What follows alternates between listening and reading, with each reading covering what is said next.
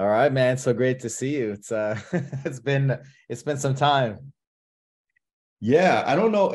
Did we ever meet in person? I don't know. I Like just maybe once in passing somewhere, like at a passing tournament. tournaments. Yeah, I mean, I've watched you since you were like a kid. I was young too, but yeah, I think you were younger. How old are you? No, I'm 37. 37. Yeah, so I'm about 9 years older than you. So yeah. Uncle Alberto, man, in the mix. Just you're always in the periphery, always good energy, and I know it. I already know it. So Thanks, man. it's all good, man. And Yeah. I'm more recently meeting Ed and Meredith, and they had a lot of really good things to say about you and doing TACFIT. Congrats on TACFIT and everything. And it's funny because Ed doing TACFIT and kind of talking about it. I was starting to kind of teach some of my students just mobility stuff. And I talked to him about that. And he was like, oh yeah, that's what TACFIT, that's what they're doing. They're kind of taking some of this stuff from Sambo and they're making it this thing that you can kind of absorb some of these basic feelings and movements. And I just thought that was amazing. I was like, oh, I thought I came up with this and it was already happening. But yeah, man, congrats on that. So Thank you, man. very Thank cool. you. It's a system that's really changed my life, and all the years of jujitsu and the same movements over and over and over. You kind of get shaped a certain way, and so it's helped me recover from a lot of injuries. And I had some health issues as well, so it really helped me kind of just get Yeah. over that and just make me work to my my be the best version of myself. And it's allowed me to help other people as well. So it's a big passion. I get high just talking about it. Yeah. Cool. That's all. Yeah. That's really special, man. It's really cool like one of the things that is really cool about it is like it's a martial arts, it's a martial arts way, but it's a different frequency. And that's what I'm really like, I'm blown away by. And I think, your story, and Ed kind of mentioned a little bit about your story and kind of what you went through, much respect, and like using that and having that connection. A lot of people can't humble themselves to that level, right? And it was part of what you went through, and now you embraced it. And it's almost like a soft art. It's almost its own style in a way, depending on how you look at it. Yeah, that's it. Like you get like getting humbled kind of can make you a better person. It has done that for me. Just being humbled, like with some health issues. But I look at TACFIT like its own martial art, and you don't have an opponent. The opponent is yourself, right? And I don't know if you agree with this, but maybe our biggest opponent is ourselves anyway, right? And so the fight is keeping your technique, and so always trying to train in a certain heart rate, capacity, like 80%. So, and that the fight is like the technique is your breath, the quality of your movement, and just putting it all together, So, and keeping in that that moderate intensity, not going over it, not getting too stressed, because when you breath, structure, and movement. So when you start to get too stressed, what happens to your structure? Your shoulders start to come up, your elbows start to go out, right? In jiu-jitsu, right? You want to keep your elbows in because your lats, and just teach you all the biomechanics. And when you start to get your heart rate too high, you basically start to get out of whack, and you're losing the fight, and you start to overbreathe, right, as well, when you get tired. And so it teaches you that just with yourself. And so when you take that off and put that on the mat with somebody else, it really gives you a higher level of understanding. So it's pretty cool. Yeah, it's a kata, right? It's a kata, yeah. It's a kata. Yeah, with kind of taking like a little thing of everything, things that work, right? Neuroscience, like the highest level of neuroscience. When you break down all the stuff, I've been on this like rabbit hole of just neuroscience and fascia these last like 5-6 years. And every thought that's been put behind every single movement, it's just mind blowing when you start to break down, all the behind it. Yeah, and it's one of the things that's kind of blown me away more lately, like and we can kind of get into as much as you want, but the journey in the last like 5 years for me, and just kind of breaking through in my own way, and like you said, getting humbled, but also just looking at martial arts in a deeper way, and looking at kind of what the relationship that I have with martial arts, because we started with such a preconceived idea. Just growing up in California already, the movement had already started, UF is in the water. Like, how do you get out of that situation? Like evasion, for yourself, like how do you move, but sorry, I cut you off. Yeah, no, just mobility, right? Mobility is like as I'm learning and as I'm learning, but mobility is life. And as you start to lose mobility, you lose like your vitality, you lose you lose like part of you, right? You lose that capacity to move. And so mobility is like life itself, and so when you start to lose things, as you get older, people like to lose their mobility and don't pay attention to it. That's why it's so important to like really put that in your mind. That's strength, right? That's real strength, is being mobile, but also having the strength, but that balance, right? But mobility is so important. That's one of the things that I think we really benefited from being Gracies, is in the water. Like, how do you get out of that situation? Like right. Evasion, for yourself, like, how do you move, but sorry, I cut you off. Yeah, no, just mobility, right? Mobility is like as I'm learning as I'm learning, but mobility is life. And as you start to lose mobility, you lose like your vitality, you lose you lose like part of you, right? You lose that capacity to move. And so mobility is like life itself, and so when you start to lose things, as you get older, people like to lose their mobility and don't pay attention to it. That's why it's so important to like really put that in your mind. That's strength, right? That's real strength, is being mobile, but also having the strength, but that balance, right? But mobility is so important. That's one of the things that I think we really benefited from being Gracies. A lot of people, and it's a double-edged sword, but there's benefits that, I think growing up doing martial arts, you have this mobility kind of war chest that most of your friends, most of your peers don't have access to. And so a lot of people like got into jiu-jitsu later, let's say, because there was this boom. And so you had a lot of adults who went, oh, okay, I'm going to start doing this. This is cool. Well, they didn't have the foundation of that mobility. So they started later, and now they need to figure out how are they moving and not muscling or just being, and so we were blessed in that we were just from babies, we were kind of handed this mobility because we were already in the movement of the technique of the training so early that it molded our it like molded our neurons and our synapses and our synapses and from our brain to our like, what do you call it? Your sympathetic nervous system to your nervous system. So all this stuff was already kind of so laid out that your nervous system, you have the motor neurons, like you guys built the map of how to move. You moving your body in all different directions, right? With jiu-jitsu, the proprioception, right? Where you are in space. Yes. So like the equilibrium, the balance. Yes. All of that was like, we had it from so early, which is which is the benefit of sports as well. In anything, and you have wrestlers who started as kids, and that changes their whole life. That changes their whole, and then and that's what I realized, like going on this process and doing my film and stuff and starting off in China, I was like training, and I've seen like how much these people are actually training in a way that was just mind blowing, and the stuff that they were putting themselves through, and the way, like the actual physicality and the mobility of it is like your highest level gymnast. And they're just out on some mountain and no one even knows about them, they're just out there. And so it's like, that's to me, this is going to be, I'm nerding out already, all this stuff you're talking about because all this stuff is ancient, right? And there's a reason why all these guys did this for thousands of years, right? Yes. All these movement practices. Yes. And that's why like jiu-jitsu is ancient, and like we have our Gracie lineage, which I'll say like I'm third generation because I'm counting from Elu. Because like even his dad didn't do jiu-jitsu. His dad saw jiu-jitsu and went, okay, Carlos, you start. And then Carlos taught, and started doing the thing and showed everybody the way. And so, but it was like, that's Gracie jiu-jitsu, and like that's Brazilian culture. And so there was all this mobility stuff that had to do with like the Brazilian, like malandragem and like the physicality of how they move. Yeah. That was different from the Japanese like culture and like the strict kind of nature of how they develop their style. So yeah, that's fascinating to me. That's a very interesting subject. So you surprised me. I thought you were here in California. I didn't realize you were out in Tennessee. How did you end up in Tennessee? Man, that's like how did Elu end up with jiu-jitsu, or Carlos?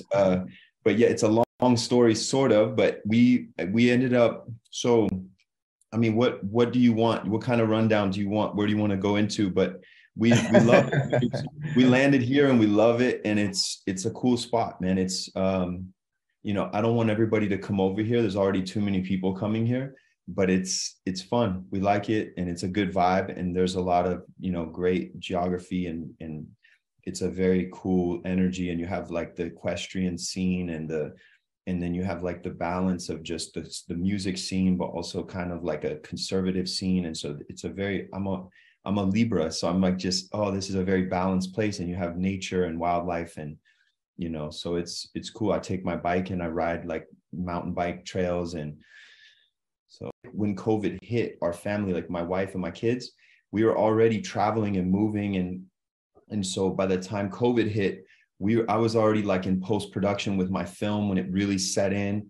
And then we ended up going to Indiana and spending some time there, just on a farm that my wife's family has, and just really enjoyed that experience. And then from there, we ended up kind of accidentally coming to Nashville, where it was the septic tank of the house filled up, and then nobody would come out because it was Christmas. And so we were like, oh, let's go to Nashville. We've been wanting to go there. So we came down to Nashville, and we just kind of fell in love with the whole vibe here. And so then that kind of one thing led to another. And, you know, we're fortunate that we have that flexibility, and we were able to say, oh, this is kind of where we want to raise our kids, and just put our roots down. Oh, so I've been very nomadic, like from that point, before that point. So we've been kind of all over, and the kids spent with us 2.5 months in Japan.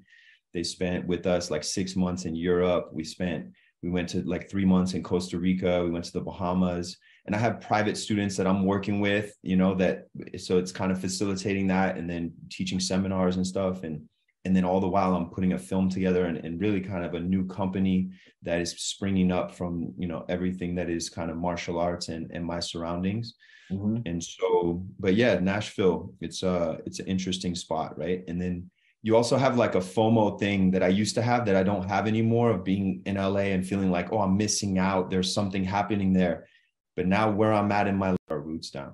Oh, so I've been very nomadic, like from that point, before that point. So we've been kind of all over, and the kids spent with us 2.5 months in Japan. They spent with us like 6 months in Europe. We went to like 3 months in Costa Rica. We went to the Bahamas. And I have private students that I'm working with, you know, so it's kind of facilitating that, and then teaching seminars and stuff. And then all the while I'm putting a film together, and really kind of a new company that is springing up from, you know, everything that is kind of martial arts and my surroundings. Mm-hmm. And so, but yeah, Nashville, it's an interesting spot, right? And then you also have like a FOMO thing that I used to have that I don't have anymore, of being in LA and feeling like, oh, I'm missing out. There's something happening there. But now where I'm at in my life and with my kids, I just don't have that. So I'm just like, oh, okay, I'm here, I'm doing it. Yeah, it seems like it's the way, right? People are moving out of California. They're going to enjoying nature. And do you have some land with farm animals or anything like that? No. We're not there yet. I'm kind of like coming off of the ground, man, to be honest, like in my life and in everything, and just coming off of Metamoris. And like this has been kind of a very fluid, very flexible period. But we're just kind of getting a sense for where we want to be. We're just getting a sense for like how we want to live, and you know, in what way we want to live. And so we're just feeling it out, and then we want to get an idea. But that's the plan, you know, to have some nice land and have animals, have a horse, do that vibe. Yeah, cool. All right, let's talk about GENZAI, your magazine. Awesome, your epic magazines. I was nerding out when you were showing me all the stuff that you have going on in there with the updated version of magazines, right? The way they should be. Fight magazine. Yeah, I mean, it's not, so it's a martial arts publication, and it's digital. It's a digital flip book. So it's really efficient, and you can just kind of like on your iPad, take your time, read through it, flip through it really like seamlessly. We can have videos in there. So it's exciting, man. But the project itself, like GENZAI, really came out of the ashes of Metamoris. So we kind of have to talk about Metamoris to talk about it, because it was like Metamoris happened. We've business-wise and debt-wise, we just went way over our heads, ended up hitting the ground. And then me personally, that was when we left LA and went to Colorado. And so that process of just kind of like, I was in Colorado for 3 years and just completely kind of, I guess you could say, recharged and just kind of got a new view on myself and my life and just what am I really looking for? What do I want to do? And also like, how do I relate to martial arts? And then so kind of going from that, we said, okay, let's go. Like for my wife and myself, we didn't really have, as a team, we didn't know what the next step was in terms of me being able to really apply myself and be of service in martial arts. And she's very adventurous. So she kind of got the feeling that I wanted to go into my roots and I wanted to understand more of my heritage. And that was kind of the calling that kept coming up for me. And I would literally like wake up from a dream, you know, you have like a sense where you're like, oh, what was that? And you have a dream and something is like, boom, you need to do this. And the feeling was, I need to go into my roots. Like I knew I was doing jujitsu, but I didn't know. And I knew that I came from a jujitsu family and I knew that I was like tough and it was becoming popular and it was cool, but I didn't. And I had a jujitsu business that failed, that was this catastrophic thing in my life, like personally and financially and all this stuff, that there was so much noise that I was like, oh, what am I going to do with this? And the feeling and the dreams. And as I kind of cleared my mind in Colorado, and just, again, you go outside in Colorado where we were, and you all of a sudden, like you have no noise except for nature. So it's just like, it changes your whole, whereas in LA, you can't get silence in LA. You can't go outside and hear nothing but nature. It's very, very difficult.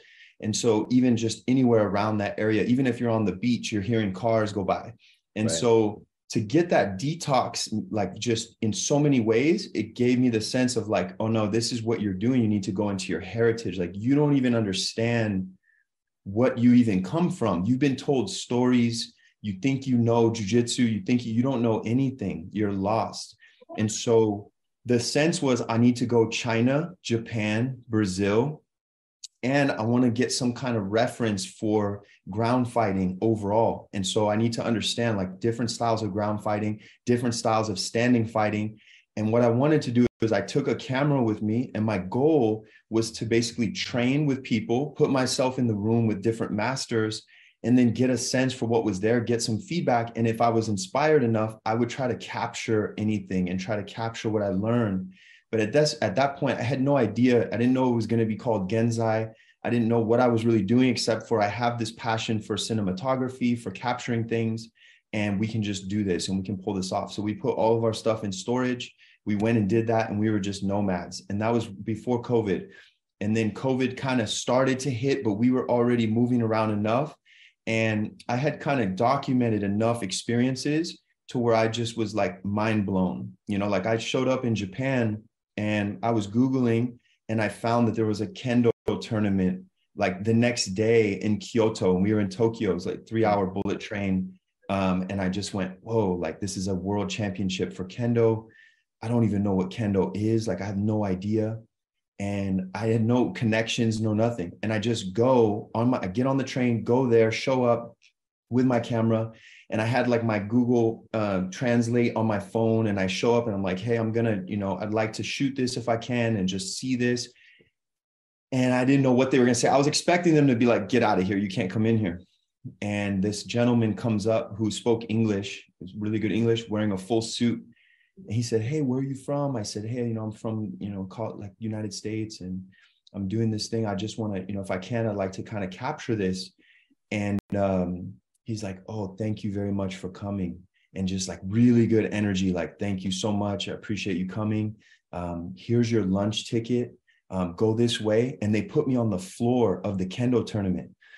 And I ended up like pulling my stuff out, capturing this kendo tournament. And like, as I was capturing it, I just was kind of like, it was just the whole like mind blown. And I just was like, I can't believe that I'm actually doing this. I caught it.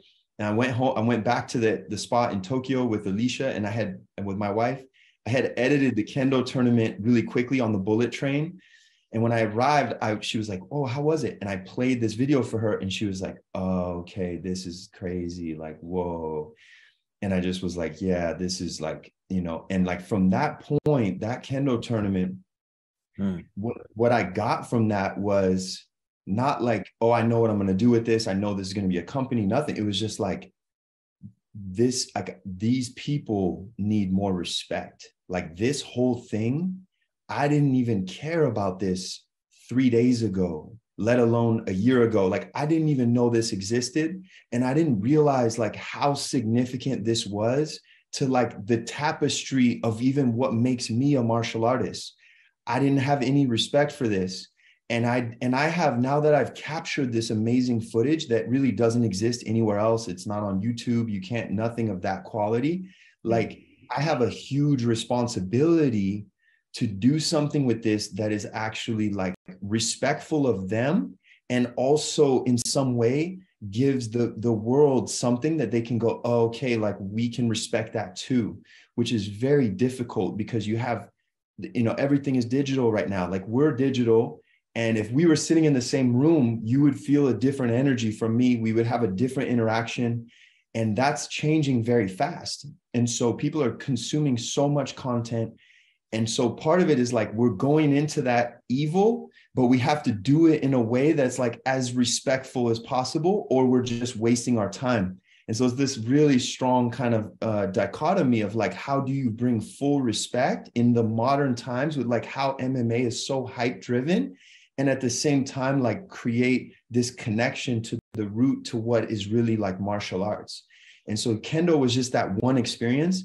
I ended up going to China and training Wing Chun in the mountains with this master that had been doing Wing Chun and other styles his whole life.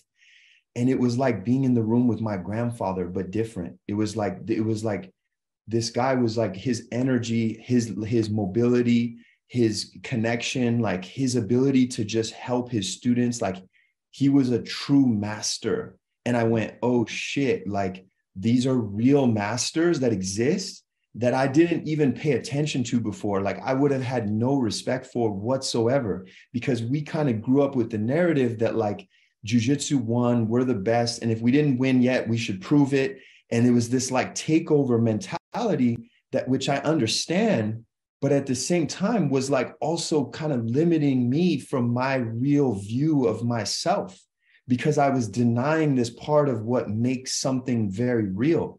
And so it was this breakthrough where I went, oh shit, like this is martial arts. Like this is what makes, you know, like this is what makes it all make sense for me because of everything that I went through. And like I had made martial arts a business with Metamoris, and I knew I had like the right intentions, and I knew I had a good energy about like really, you know, paying athletes and taking it to the next level and all that, myself and my partner, Rob. But like I didn't really have the respect for what I was doing that I do now. And so it was just like, it all needed to happen. And so now I'm at this phase where I'm like, oh, like it's much deeper than that for me. Like for me at this point, it's all about respect. And it's all about like, how do you see the commonalities of these styles? Because that's true mixed martial arts. Like when you're talking about MMA, to really do that, like into the future, there's a huge chasm between what is like the hype right now and everything that's happening. And you have like a Jake Paul meme in the periphery. And then that's kind of this like one fortress. But it's very much like there's a huge chasm that's like the size of the Grand Canyon, but like times 1,000 next to that. And then you have all of these traditional styles. You have martial artists that are just kind of doing their own thing off in the middle of nowhere or some other random place that no one's talking about, but they're representing a part of this energy and this movement and this culture that you have to respect. Otherwise, you don't really get it. You know, that was the realization for me. And as I kind of continued to put myself in these different rooms and dojos and competitions, I was going, wait a second, like every time I did that, it just became more clear that there's through lines that I didn't even know about, but it completed me in real time. Where so I'm having this life-changing experience where that chasm that is the Grand Canyon was inside of me too. I was living that. I had my current jiu-jitsu life, and I had the roots of jiu-jitsu, and it was like a wasteland in between. So I didn't have any respect at all. And so that was like, I had to throw myself over here. And man, I was like at the lowest point of my life. I was in a very weird place. And if it wasn't for like 3 very important people, I don't know where I would have been. Like I had a very good friend in Colorado he's actually an Aikido master, Chris. And he was like, he would come and meet with me. He was my first student. I opened a little dojo in the mountains in Colorado. And I just was kind of like trying to do it for fun and not do it for money, and try to do something that was just like for this little tiny, I was like the master in the mountain out there. And he came in, he was my first student, and he was a black belt in Aikido. And he came in and he was like, dude, what are you doing here? Like, what? He's like, man, sign me up. And he like signed out his waiver, and we're in this room, and he was getting private classes with me, like right away from the beginning, every class. And he would come and sit and talk to me. And he would talk to me about Metamoris, and he would talk to me about different things. And I'd just be like, dude. And he was kind of this like master. He became a master for me. And I didn't know what that meant at that time even, but he was guiding me. And he was just like, dude, like, yeah, like, and he would so simply, he would just be like, no, but you can just do this. And I'm just like, oh, okay. And like, oh no, you have to appreciate like everything you've been through. You have to like really appreciate that and move forward. And like that, you're more qualified now than you've ever been to do anything with martial arts because of what you've been through. And so I just was like, oh man. And so he really was like a big reason why I just went, and I knew I had to go deeper, because I had gone and done some Aikido classes with him, and I was blown away. Like I was learning about jujitsu, and I went, oh, why is this happening? You know, and what he would say, which is interesting, and I talk about him in the movie, is what he would say, and what he had said was, actually, you need to learn other styles to learn Aikido. And it's like, well, that's the Bruce Lee idea. You know what I mean? Like you can't, and it's true for jujitsu as well. And that's what I didn't realize. Like we grew up with like, no, you do jujitsu. But like my grandfather wasn't even that way. He learned from the capoeiristas because they were fighting. He learned from the luta livre guys because they were at war. And so it was like there was this confluence of styles already. And that's like the name of my film is Confluence. And so all of this was happening, and I'm like, oh, okay, I'm building a new production company, a new publication and a new film, and all these things are kind of happening under this new GENZAI vibe. And Alicia, my wife, came up with that name and found that name, was like, oh, you should do this. And it's interesting because it's GENZAI means right now in Japanese. It means in the present moment. Right now, being present. Yes. And it's in the present moment. So it's not necessarily being present. It's like in the moment, in this slice of time that is the moment, that is GENZAI. And the cool thing that like for me is like, as humans, how we interpret the moment is if we can connect to our roots very authentically, our moment is more connected and more powerful. And like, that's the whole thing with GENZAI is like, if we can connect the roots and be present in some way, that's a reflection of what I want to do with my martial arts and with my anything that I do, whether it's business or life. And, you know, obviously it's like, we have to make a living. We have to make money to support any venture, as everyone knows, and to have it be influential and to have it educate and inspire people, but doing it in a way where it's like, we are fully connected and respecting.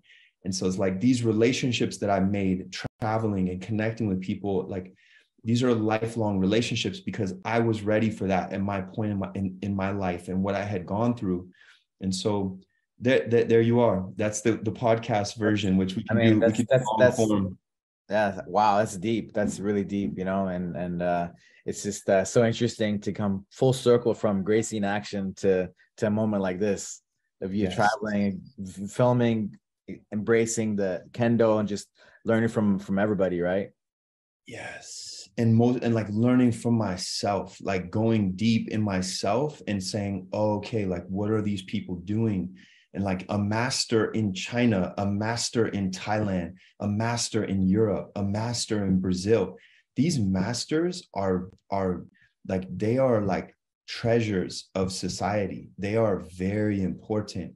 They're like the priests in the church, or like if you want to go there, and I don't know, some people might not think of that as a good example. I'm sure there's, and again, it's a great example because we're energy, right? We're energy.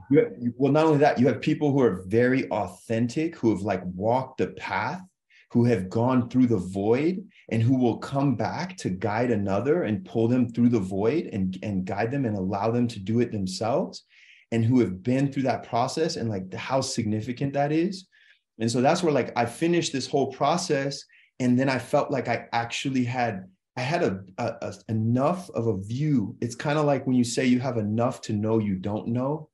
I had enough of a view of what it means to be a master that I knew I wasn't even a master yet.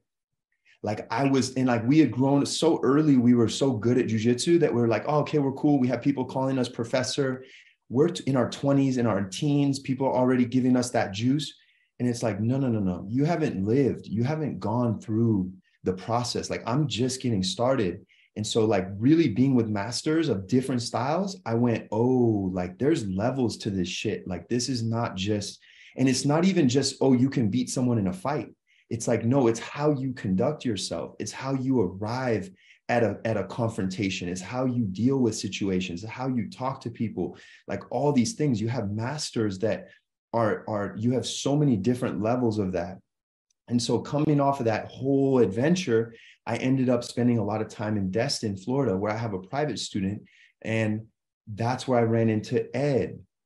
And sitting with him, as soon as I met with Ed Coughlin there, your friend, I went, oh, this guy gets it. Like immediately. And it was like, oh, it's like you're in a different frequency and you just go, oh, okay, this person gets it. And just recently, he introduced me to his master, who's a Chinese Kung Fu master, Master Gao. And this gentleman lives in Tampa most of the time, but he travels to Europe, to Asia and Taiwan, and he's from Taiwan. And he does a lot of internal and external martial arts. And that's where Ed and Meredith, I met them because they do a lot of internal as well as external, and Meredith trains jiu-jitsu now. But they focus on healing, and it's all martial arts. And so this sense that like there's this internal, external, and like that is martial arts. It's yin and yang. If you don't embrace that, you don't understand. And so this kind of like cultural depth coming into mastery, being with him, and then having him have enough of a giving me enough of, I guess, a blessing to bring me to his master and say, hey, here, you can meet him in his living room in Tampa. It was like another boom where I just went, oh, okay. And this gentleman was teaching me Kung Fu on his couch and doing things to me and teaching me things that I would not have been ready for until that moment.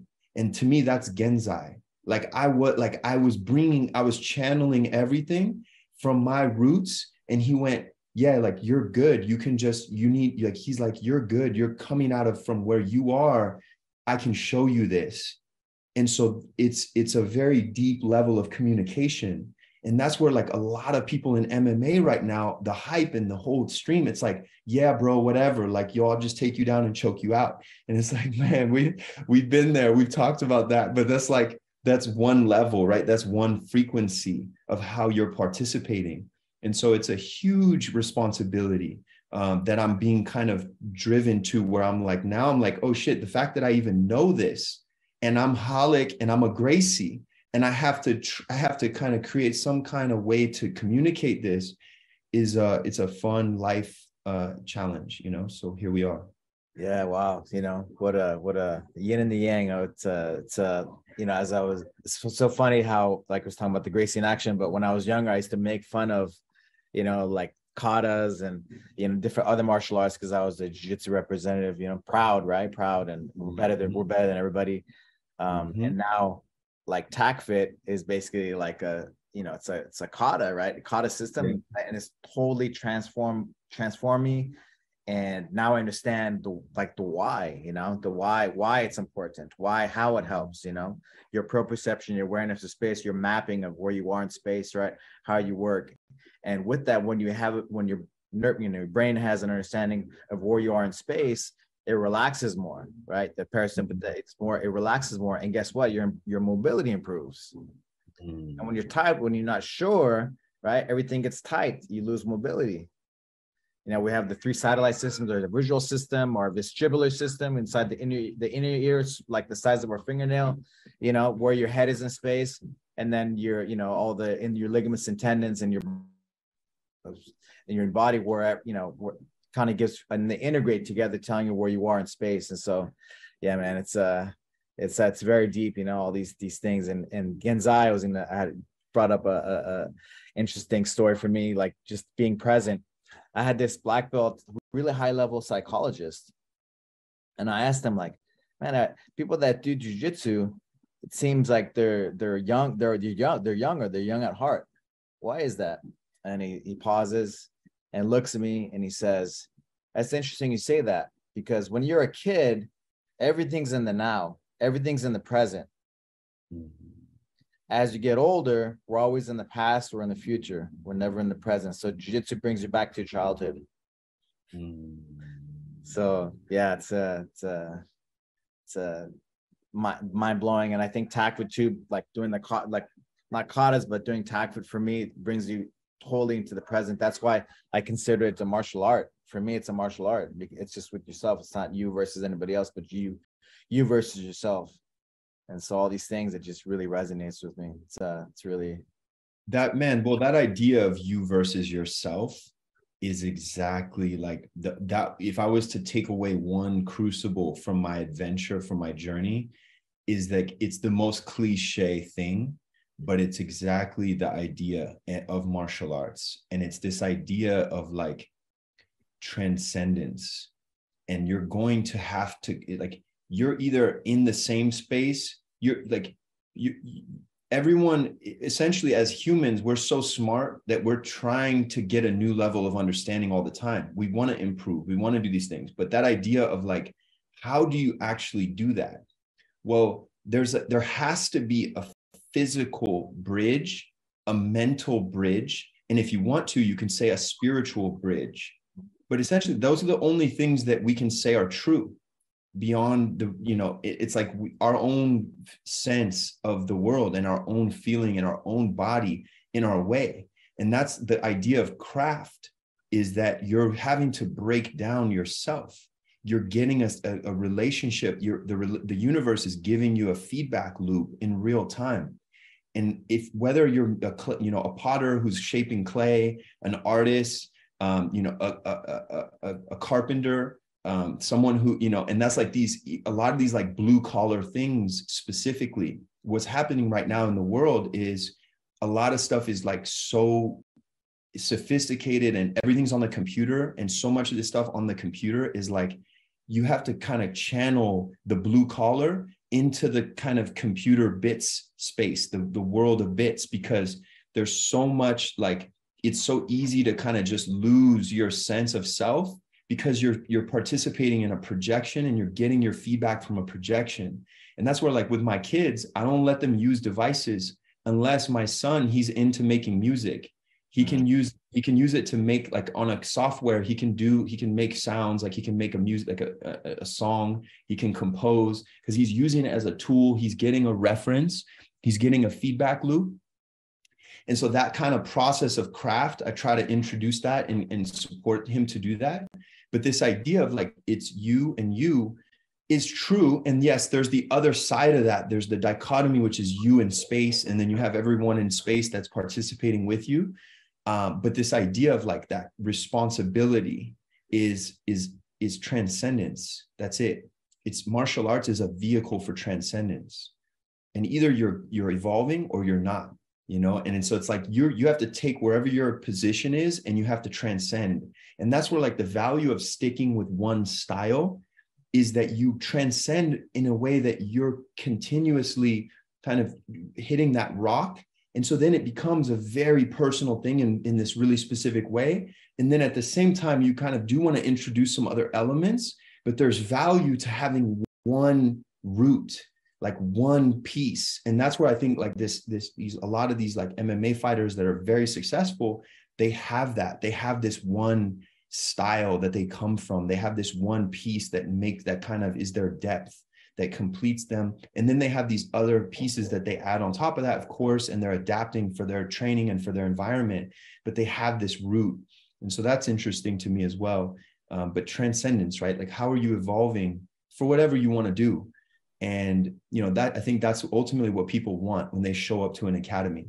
It's like, yeah, we want self-defense also, but part of that is you have to transcend so that you can actually deal with that situation that happens in the street that's super scary, that's beyond your capacity right now. We're going to take you to that other level. And that's where, like, when I met with this master in China that I trained under for a very short period of time, the feeling was like, at that time when I arrived there and what I was doing, there was no way that I would have challenged that person to a fight. Like, it wasn't in me. I didn't have the power to do it. I was just like, I was already like broken. I was already at a place where I was like, you know what? I'm 1,000 pieces, because you're already doing something that is so transcendent that I can't even compete with that. And so it's like, at what level am I going to fight this person? You know what I mean? Because then I'm going to get a certain return. And what's the value of that? You know what I mean? So it was just like, it changed the field of play. And in a sense, that's what makes him a master. That's what makes him even more effective than me at martial arts. Because another part is like, somebody comes into your dojo and they're like, hey man, you know what? I don't like what you're doing here. Show me what's up. And what do you got to do? It's like, okay, let's go. That's the business we're in, you know? And so it's like, if you can prevent everyone from challenging you forever, that's martial arts. You know what I mean? In every situation. So it's like, well, now what? You know? And so that's where, like, sport is not really martial art. Sport is like, we're deciding to show up. We're deciding to play by a certain rule. We're deciding a certain time limit. Even Metamoris, we did 20 minutes, no points. It's either a draw or you catch the person. And, you know, there's always something to complain about, but the main complaint, which there were many people who praised it, but the main complaint was, oh, these draws, we got to get rid of that. Well, why is that? Because people are addicted to wanting a winner or a loser every time. They can't just appreciate what happened. And the fact that you can't necessarily get an answer right now, because we don't have enough time to give you an answer, because you have a schedule, you have to go to work. So we need a 20-minute time limit for this match so that we can have 6 matches and then you go home to your family. Otherwise, there should be no time limit. And then we'll give you an answer. You know what I mean? But you don't even want to stick around for that, because you don't have that level of education. You don't even care that much to even see what the intricacies of what's there, or it's not even worth your time, which totally respect. And I understand that as well. I'm not going to sit and watch every jiu-jitsu match that's no time limit. And that's also the difficulty of being an effective, people call it a promoter, but it's like a facilitator of these experiences. It's no joke. And you have a lot of promoters who are going in certain lines to give you a certain experience that, okay, yeah, you'll pay for it. It's a great transaction. You feel like you got pleased. You got a certain vigor, a certain sense of like a feeling that you came for. You got a dopamine rush. Give us your money. Have a nice day. It's a great business model. And so violence sells, right? So there's that aspect, but then there's everything to the guy in China who doesn't even need to fight you, who's just a different energy. And you're like, oh, okay, thank you. Okay, you know, this is priceless. And the thing is, they're not even charging you that much money, you know, like they don't even care. And so you have this whole spectrum, and it's like, well, that's exciting to me, that you have so much that is happening that I'm just waking up to. And so I'm just like, and that's where like the magazine is coming together so organically. The film came together, it unfurled. It was like a flower. I didn't make it. I didn't even go there wanting to make a film. I took a camera, which I'm glad I did. Like, I trained with these guys in China for 3 days straight with my camera in my room. I didn't even touch it. And I went into like, I lost my projection. I lost my relative notion of time. And I was just in this training and doing these Wing Chun, katas, and other Qigong and meditations and shit. And then I just kind of was like, wait, I should capture some of this. This is amazing. And so it's like a lot of the film was this kind of like very organic piece where I built those relationships, and they were like, oh, you know, and I'm going through all the exercises in the Wing Chun, and people are like, dude, have you done martial arts before? Like, and I'm doing 5 classes a day for an hour and a half each class for 3 days. And it felt like this year-long experience. It was crazy. And so I was like, whoa, this is martial arts. Like, these people are actually like, they're fully devoted to this. Whereas in the West, what are we doing? We have our job and we go do martial arts to kind of like let off some steam. Whereas like the way this, you know, Master Go, this master in Japan, in China, the way he grew up was like in the mountains, in a temple, cold concrete, knuckles, push-ups, Like that is transcendence for your mind. That is not anything else. You know what I mean? Like your body just becomes this vessel, and then you're doing all kinds of shit. And it's like, dude, okay, respect. Like that's the commitment. That's the lifelong transcendence. And you're still here. You're still sharing your time with people. Like you didn't switch and go and just try to make money and do something else and get a job as an engineer. Like you're living a very meager life just to stay and do the things that you've done. Like, man, like that's a treasure. That's an absolute treasure. That's what makes him happy, right? That's what gives him the richness, what he does with his life. And that's what makes him a warrior, is like you're doing you're fighting the good fight. Like you're maintaining a presence and a consistency that is just like that's what my dad's been trying to teach me my whole life. You know what I mean? Like, dude, show up, work hard, be honest, like train hard, dude. You know, you're going to go in and fight. They're going to fuck you up. Like you need to be ready. You need to put in the time. You need to put the pressure. That like times 10, where I felt like, okay, we kind of did this, but we grew up in California. It was plush. You know, we had cars, we were running around, we go and hang out at parties, like have fun, and then go back to the academy and like just, you know, vibes. Everyone's giving us all this love. Man, these guys, the way they did it, nobody's watching nothing. Yeah. There was no Gracie hype. Like you just showed up and just did that. Oh, dang. Like, ooh. So there's a lot to explore, and there's a lot to share with people, especially in the West, especially because martial arts is becoming popular. So it feels like an even bigger responsibility, because you almost have like this big misinterpretation in a way, where a lot of people are like, oh, this is cool. Okay, yeah, UFC, it's hype, it's cool, it's fun. Fuck, you can beat him, you can beat him. Well, and then it's like, well, you beat a guy who beat you. And it's like, well, and like, how do we rationalize this? It's like, we don't know what's going on. And so there's just so much to just like, oh no, but that's one piece. And then there's all this, and there's all these things, and there's all these styles, and they relate, and there's cultures, and it's like people and the energy and what they're doing. It's all fascinating to me. There's a reason, right? The traditions, right? The reason why they do certain things. And like you go back to you're talking about the kendo, the first tournament that you went to. Why did it mean so much? Why did you feel it? Why was it so powerful for you? Dude, the kendo athletes, man, like the way that they approach the competition. I mean, there was a number of facets, but the way that they approach the competition with so much respect, and this is a Japanese culture thing as well, which is deep. But the way that they compete, and the ferocity, and like the level, the intensity of how they put themselves out there, and the balance of that with how they act before and after the competition is almost like two completely different people. And to me, that's so powerful and so underlooked, because it's like you have Jekyll and Hyde, right? Like this idea of like you have a completely unleashed kind of experience, and then you have this very proper human that is like, and that's like, to me, that's part of martial arts, is like the whole point is you're supposed to transcend and get better at style so that you fight less hard. Am I right? It's like you fight less hard against yourself. Like you're actually more effective. So you're actually fighting less. And this is where people say it's like we fight not to fight. Like there's something to that that's actually very technical. In a technical sense, that's true. Like the better fighter, he makes fewer moves and he does them more effectively, and he gets you. And that's like, you know, like Hodger, his competition experience, like he's doing the same few techniques and he's executing every time.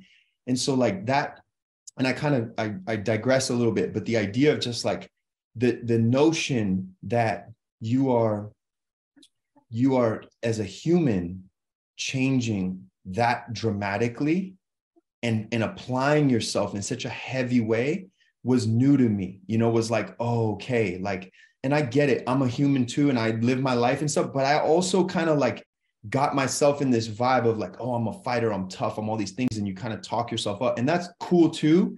But part of it is like I wouldn't even shake people's hands before fights.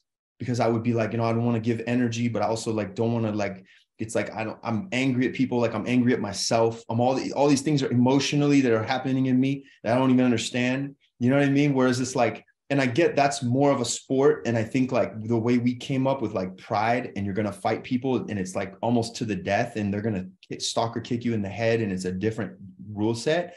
But still, it's like, how well can you be like a human and be authentically yourself, and at the same time become this animal version of yourself that is going to, in the moment, deal with chaos and problems? Like, that's interesting to me, right? And to whatever degree I'm capable of doing that, I'm not even that cool, but like, that's just interesting to me. You know, I'm fascinated by that. So that was in kendo, one of the things that blew me away. Their footwork, the speed of their footwork, the way that they stand, the way that they move their feet, extremely like so important and so powerful, and just changed my view on footwork. So I went, wait, like they're standing in this way where it's like, you know, it's almost like a Bruce Lee stance, like the L stance that we do for jiu-jitsu, but it's a little bit like they stick their back heel out a little more. Their feet are kind of parallel, and then they do this like choppy stomp, and they kind of run at you really quick, and they back up and they do the same thing. And they're moving in a very linear fashion, because they need to get in and get out really quick and get the tip of the sword to touch. But the way that they do that and the intensity of it is just like, oh dang, like you have to take a page out of that book. Like their footwork, their movement, and just, man, the whole vibe, the whole zen of it was crazy. Like the whole experience, it just was, man, you know. And I don't know if I look at it just because I'm also like, the way my mind works as a filmmaker, I'm like, I want to just kind of like absorb as much as I can of what's going on here. And so I elaborate, I think, when I talk about it a little bit. But and see, that's like the thing for me too, is capturing it. It's like, I have to do it justice. And so I feel this, like, I feel another chasm of like, I'm not quite there. I'm not doing it justice. And I feel like I got pretty close with the footage that I got, you know? So I was like, I was grateful for that. Yeah, you're talking about there's levels, right? There's levels, and you know, maybe you don't know why or what, you feel it. There's like a simple thing like the respect that they had, right? The deep gestures, the energy in the room, like you were saying, if we're together, it's gonna be different than when we're on the computer, right? Mm-hmm. So those things like, you know. Yeah, the intensity, man, the fire of it, like it was just fire. And then you had the water, because you had people like they're chilling, they're waiting for their moment, and then the fire, boom, and you're like, ah, and then they're yelling, and it just, you know, so it just was a unique thing. And it's special to me because, and so connecting it connects to the samurai, and it's a competitive form of what the samurais did in terms of developing their effectiveness. And so just like the IBJJF has kind of taken jiu-jitsu and evolved it in a way as a sport for what it entails, that's kind of exactly what kendo is. And so it's interesting to look at it in that way and see the parallel and go, oh, okay, like these guys they're narrowing the focus to such a degree that you have these really powerful segments. And, you know, is it a real sword fight? No, but I wouldn't, and I say this in the film, like I wouldn't want to duel with these guys, you know, like at all. they're serious. So like, man, in a sword fight, no way. I just remembered, I think we hung out in Japan when you fought in Japan, when you were fighting, not the soccer Alba fight, but I think you fought, what was the one, is Dream? It's called Dream. Okay, who were you there with? I was with Jason Mayhem Miller, Rhea Shonen. Yeah, those guys. Yeah, that would have been because he fought Jacare, right? Jacare, in that event. That's right. Yeah. So we were like on the bus together, and that's right. That's coming together. Cool. I couldn't remember either. I was like, I know we were together sometime, but that was I think that was one of the last. Oh man, what a special moment, man! What a special moment! Like, I won that fight. That was my second professional fight in front of, like, how many people were in that arena? That was crazy. Yeah. Yeah. Yeah, Wow. that was a big deal, man. And just coming out of there and like, oh man, what a feeling.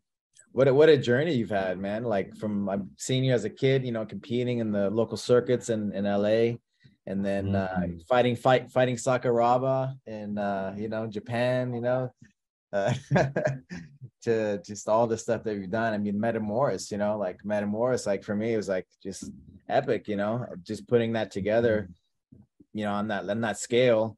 I mean, I'd never seen anything like it before that, you know. I don't know if you did you watch the ADCC this last one in Vegas? Man, I saw it was hard not to see all the highlights. I didn't watch the full thing, but I saw a lot of the good highlights and man, it looked awesome, looked cool.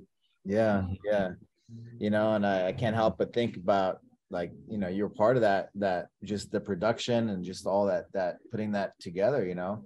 You know, like, The inspiration, right? Like yeah, Metamoris very much broke a hole in a brick wall for jiu-jitsu and for the athletes. And we were like this wrecking ball that just broke. We just broke the kind of like this barrier where it was like, oh, okay, all of a sudden you can do professional jiu-jitsu and it's elevated, right? And so that was like that transcendence where it went, oh, okay, like you got to give more respect to what these guys are doing. And so yeah, man, it's yeah. yeah. Yeah, it was. Mm. I ended up, you know, I got to. We hung out with Mo, the promoter, right, beforehand, and so I ended up going, you know, and I remember going Mm. to the first Grappler's Quest, Nogi Grappler's Quest, right, in Vegas back in 2000, you know, Mhm. in Mhm. 2000, and so 22 years later, here it was in UNLV Thomas and Mack Center, you know, with the Pride announcer Bruce Buffer, you know, everything that you could pull out, you know, they did, you know, and I it was did see that. I saw Bruce was there. That is cool. the Yeah. Pride announcer too. Mm.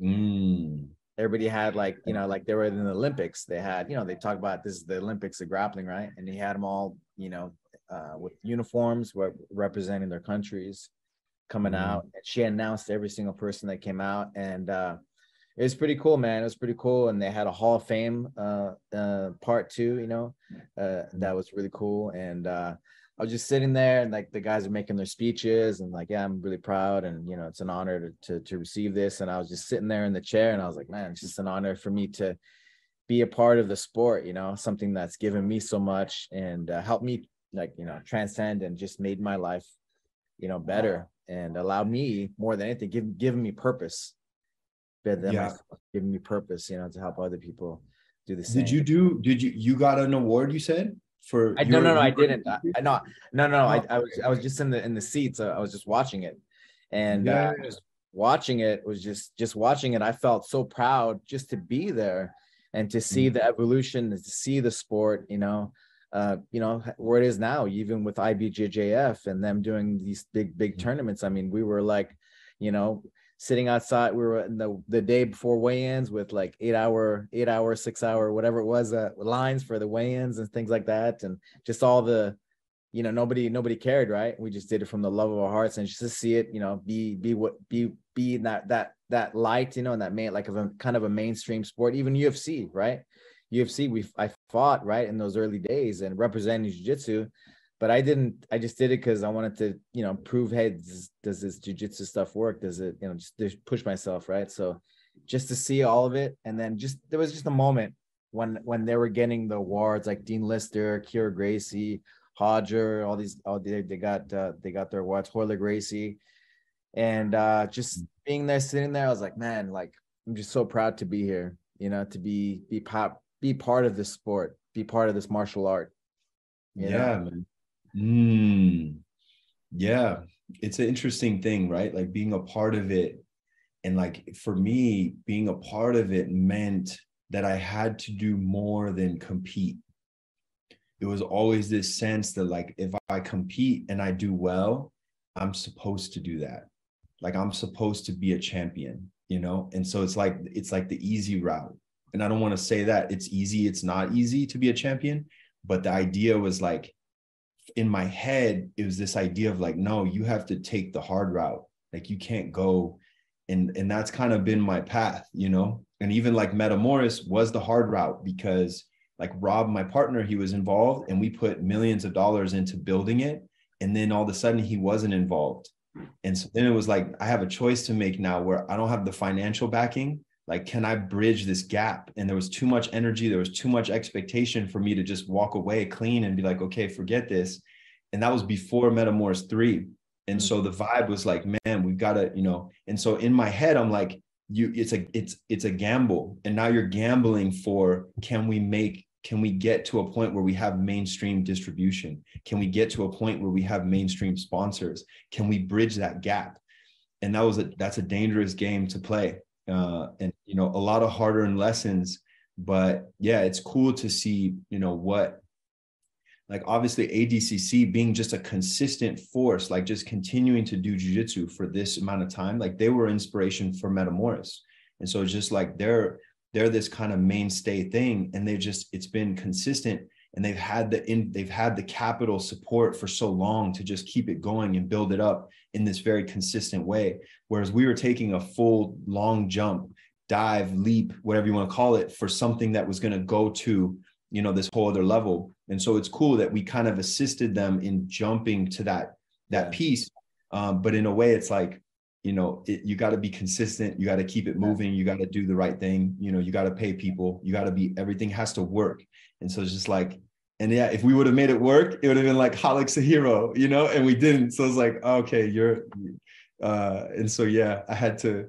And so the irony for me is like, at this point, I wouldn't take it back. Like, I'm with everything that I've gone through, I'm just like, oh, okay, like I needed this as a person. And I don't know if that's very selfish, but that's exactly what I needed, you know? So it's just like, oh, like here we are, and let's go, let's move forward. It's not just business.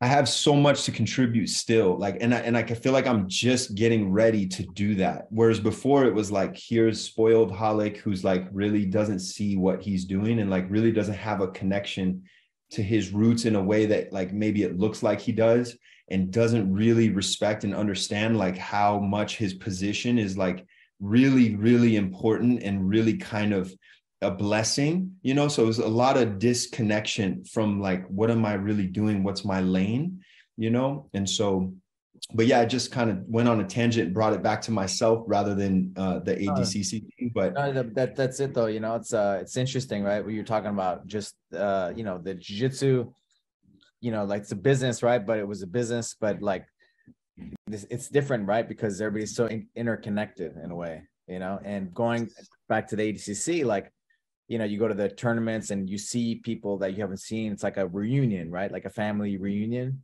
and all over the world were there. And it was pretty cool, man. It was pretty cool. It was like a tournament, but I wasn't competing this time, or I didn't have anybody competing, you know. I just went to be a part, because he's like, this is going to be, you know, he'd you know, from where they came from, the last, like 2 years ago, they had it in Anaheim and they did better, right? But the ones before that, there was like no production. They had one in China that, you know, I don't think even the internet or whatever, the production, I don't know, you know, what happened. The mats are coming apart. It was just like, this is the Olympics of grappling, right? And so yeah, it is cool for you. It's so cool for you to be able to just like, I see what you're saying, like to be able to just be there as a spectator and just appreciate, like, and I feel you on that. That's really cool. And it's funny because that's ironically like how I feel now with jiu-jitsu, is like I'm in, like with my lane, I feel so much more grateful for just like, oh, okay, that's what I'm doing. It's not this like, it's like I got the relative notion of it. You know what I mean? And that might sound weird, but like, I think for you or for other people who aren't Gracies, it's like you guys kind of like jiu-jitsu saved you in a way, whereas we were born in the fishbowl. So it's like we didn't have, you know, and so now it's like jiu-jitsu actually saved me. And like my jiu-jitsu saved me on my journey because it gave me a connection to all these other styles. And so now I'm just like, I'm barely coming to that point where I'm like, oh, okay, I can see it for what it is. And I can see it relative to myself and not be confused about that, and not be like, it's just all one thing. And I'm kind of on this mania of like, I'm just a Gracie and it's everybody should respect that. And it's like, no. You have to do the shit that you need to do in life. And that has nothing to do with your last name. It has nothing to do with anything. Like you have to know your lane, and you have to respect like where you come from and where you're going ultimately. And that was like, you know, a big thing for me. And so I relate to that in the sense that like, you're able to just go and sit there and observe and appreciate like for what it is. Yeah. Like, yes, it's a big deal. Yeah, it was really special. I'm so glad I went, you know, and I got to go with a bunch of my old students because I used to live in New Mexico and I moved out to LA 15 years ago. So it's just nice just to come together after all these years and just be there and really enjoy this moment, you know, in time of jiu-jitsu. So yeah. Yeah, thank man. you. Yeah. Thank you, man. Thank you for all your contribution. You know, thank you for Metamoris. Thank you for, you know, just all the, you're just living the life, man, being an example, you know, this is great, man. This is great. Like you know, all the other stuff too, like music, and people can, you know, I've heard people make fun or whatever, but like I really respect that, you know, you follow your heart, you go for it, you know, and I respect that. I respect that a lot, you know, going from the Metamoris, you made the decision, you know, you went for it, you know, and you do the stuff that you follow your heart, you know, and GENZAI and your movie Confluence, you know, I'm really looking forward to it. It's really, really, really interesting for me. We're all interconnected, right? We're all interconnected, and it's really important to show that and to show other people, right, how we are interconnected. And thank you for saying that, man. That means a lot coming from you. Thank you. Yeah. Yeah. How can people find out about, how can they find GENZAI and the publication, and how can they find out about the movie? Yeah, so genzai.world is the website, and GENZAI, and it's all there, and it's exciting, man. When does it come out? Now it's available now. Oh, now. Oh, okay. Wow. Okay, cool. Now when your podcast comes out. All right, cool. And then Confluence, when is that scheduled? Yeah, so we're figuring that out. I have a friend of mine who is kind of going through that process and looking for some distribution options, and but still kind of, you know, trying to get an understanding of what that looks like. And you know, I guess the short answer is as soon as possible and in the most effective way possible.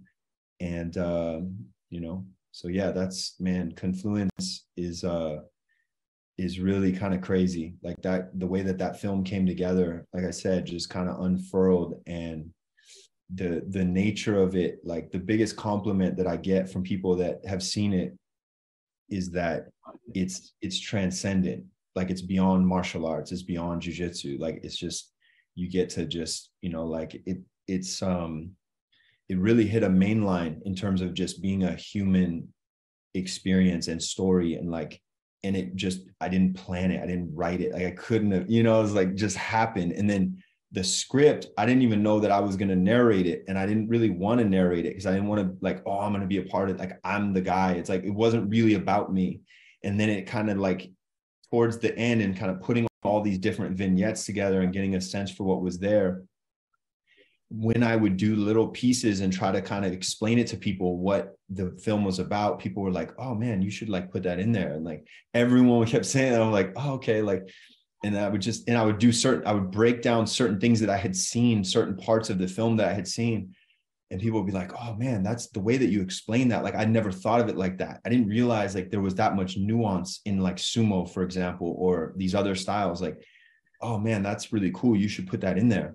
And so I was kind of thrown into the role of narrator, and it really worked. And then, so that was the part where I started to go, oh, okay, like I'm going to put down notes. I'm going to figure out how to, and that became the script basically of the narration.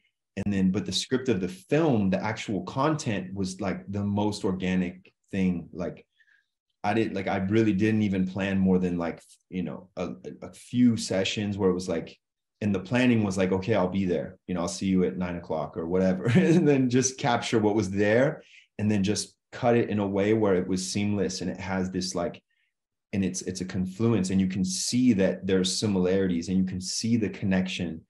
And kind of one of the beautiful things to me is like, there's a lot of culture, and I'm very much fascinated with like capturing a scene in a country and kind of showing what that vibe is and trying to capture some of that, like the patina of like the experience there, which is, you know, it's always interesting.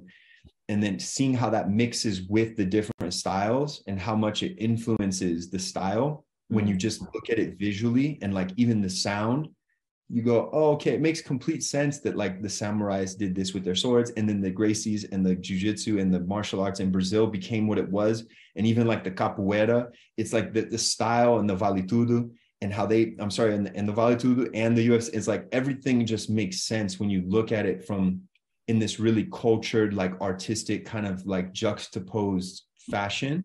And that was, you know, one of the fascinating things to me was just how organic all that is. And so, man, just a lot of really cool people that let me into their space and that shared a lot, and that, you know, I shared a lot with. And it's a very like warm kind of development process. And then just through COVID, editing, putting it together, was like over a year of just, this is never going to end. This is not going to end. And then boom, one day, and actually on my grandfather's birthday, ironically, I did my director's cut. And I was just like, oh, this is crazy. Like, why on his birthday? And I was like, I can't believe this. It wasn't planned. It just happened that way. Like, it wasn't, I did, dude, because like ask anybody, ask my wife, ask friends that I talk to, they're like, when's the movie gonna be done? I'm like, well, and like it becomes this long conversation. I don't even know. But man, it's really come together. And I'm, you know, and the cool thing is the magazine is like a lot of that content. There's different parts of it where it's fully alluding to what's in the movie as well. They're very interconnected.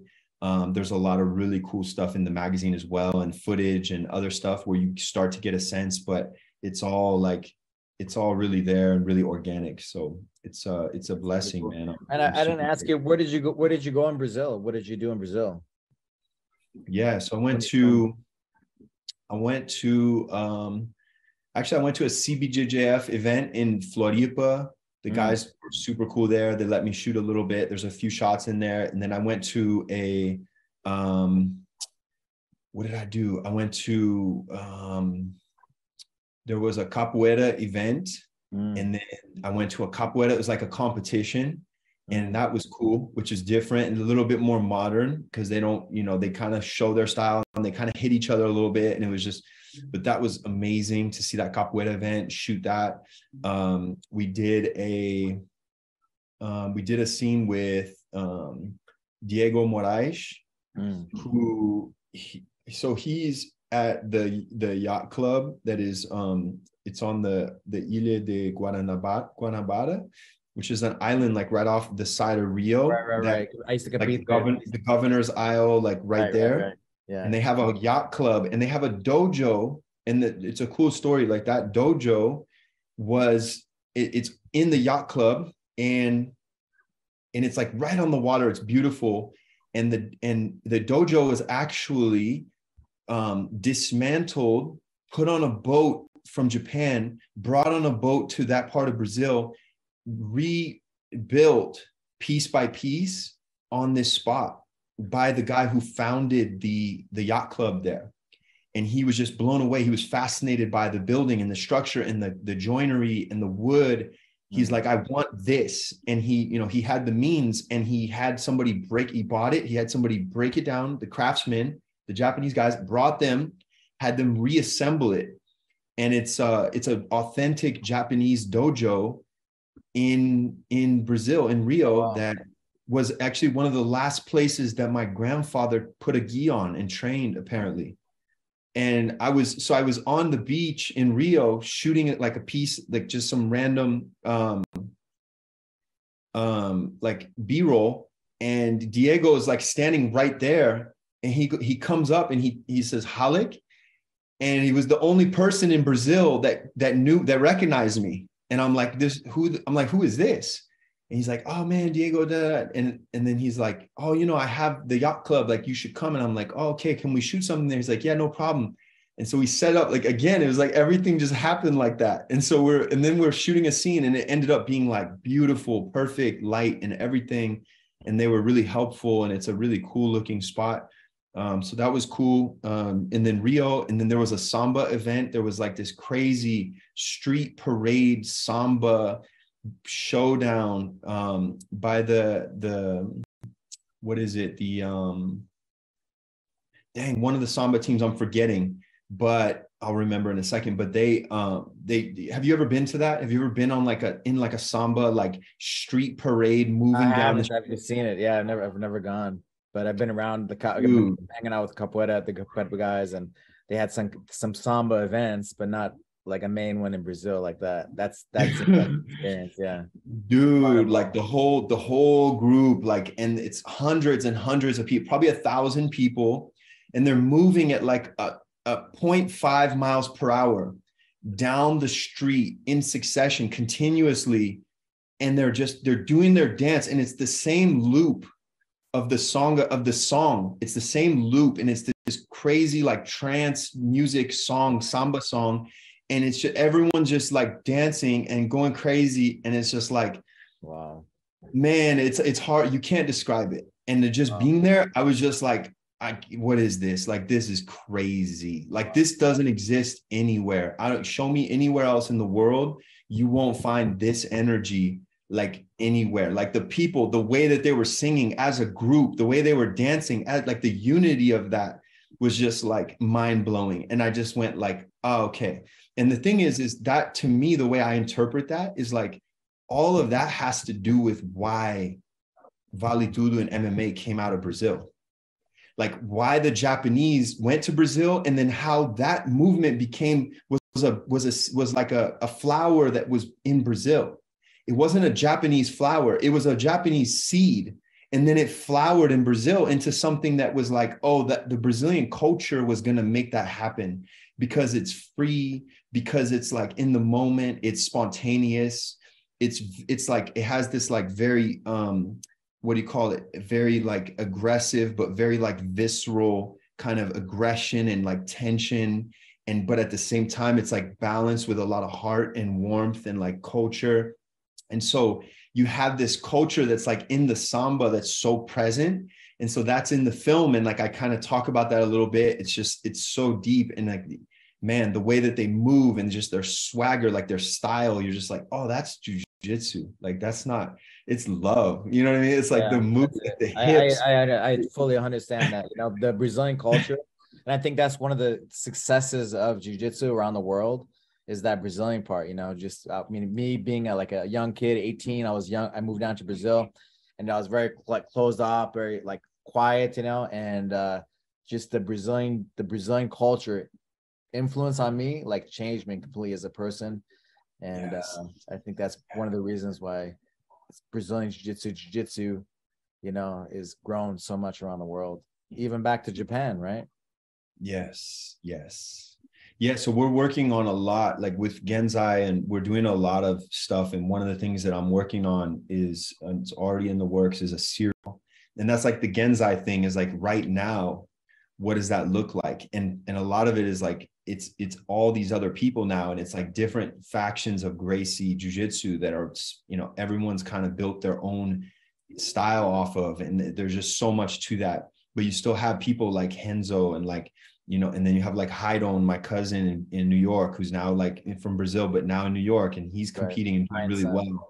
And it's like, well, that's interesting, you know? So, yeah, man. So, and it's funny because I feel like more qualified than ever to kind of like put the lens on my family, because I've like had a separation event in my own life where I'm like, oh, okay, like, it's not this, you know, like I appreciate it more. I appreciate it differently.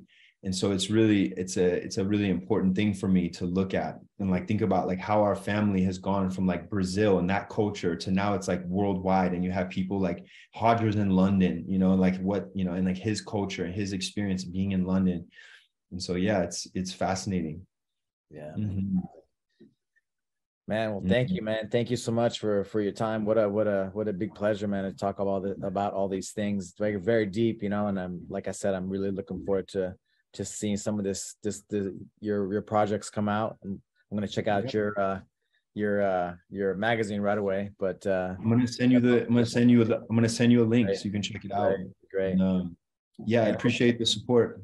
And hope to connect with you one of these days when I'm out there, or when you come out here to LA, go over some TACFIT things, and just, That would be amazing. Yeah, It'd be my pleasure. Connect. So let's do it. Yeah. Thank you so much. Hey man, keep up the good work. And I've listened to a couple of your podcasts, and it's cool. And I like your energy about it. And you're doing the Bruce Lee thing, you're seeing it, and you've had some heavy hitters on the show, and you have a lot of different kind of opinions and stuff. And it's cool to see that. And it's a lot of work. So much respect. Thank you. Thank you, brother. Thank you so much. Yeah, man. All right. Keep up the good work. Talk to you later. All right. Ciao.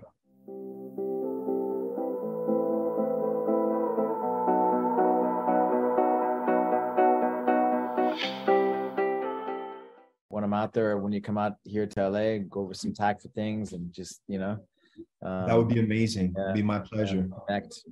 Connect. So let's do it.